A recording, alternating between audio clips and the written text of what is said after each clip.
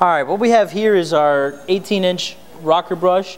This rocker brush is unique than any other rocker brush that we have in the car wash. What makes this rocker brush unique is that the shaft of the brush mounts directly to the hydraulic motor. There's no bearings that need to be greased. The reason we're able to couple it directly to the shaft of the motor is because the brush is adjusted to the width of the car via the tire brush. So the tire brush is actually what adjusts the brush to the width of the vehicle.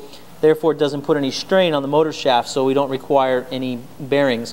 One thing you do want to do with this on your maintenance is you just want to check it and wiggle it. If it's very wiggly, it can mean either your shaft is wearing out or that the hydraulic motor shaft is becoming loose and that the shaft seal may start to leak. You also want to check your hydraulic hoses daily for any leaks.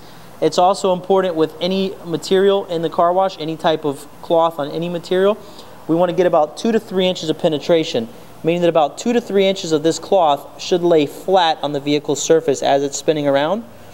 If you get less than that and you can't get any more than that, it's time to replace the material on the brush. And that is our 18-inch bottom motor side washer.